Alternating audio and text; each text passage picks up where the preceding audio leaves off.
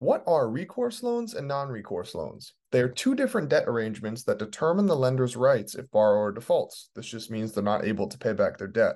In a non-recourse loan, lender's sole remedy in the case of default is the collateral securing the loan.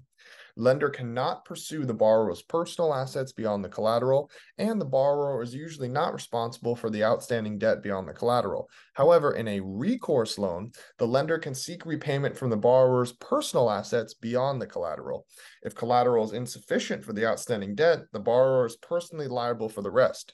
After hearing about these two, you're probably wondering why everyone doesn't just pursue a non-recourse loan. Because lenders have to trust you and they will often charge a higher rate for non-recourse loans.